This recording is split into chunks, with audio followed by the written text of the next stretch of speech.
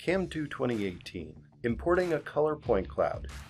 In this video, you will learn how to import color point cloud files into CAM2 2018 using the Import Wizard.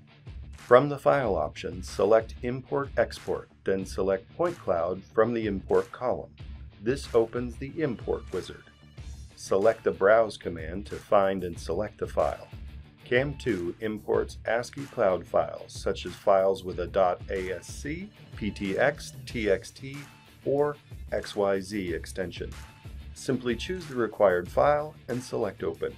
After the file is selected, click Next. If you receive a red Unable to Parse warning, the import settings need to be edited here. Enter the row number for the first row of data. In this case, the row number is 1. Now, ensure the correct column options are checked, including color.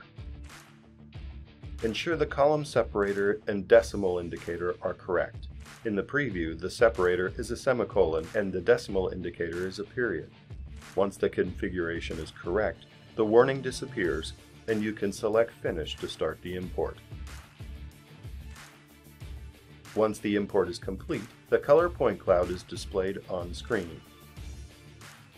You have seen how to import color point cloud files into CAM2 2018 using the Import Wizard.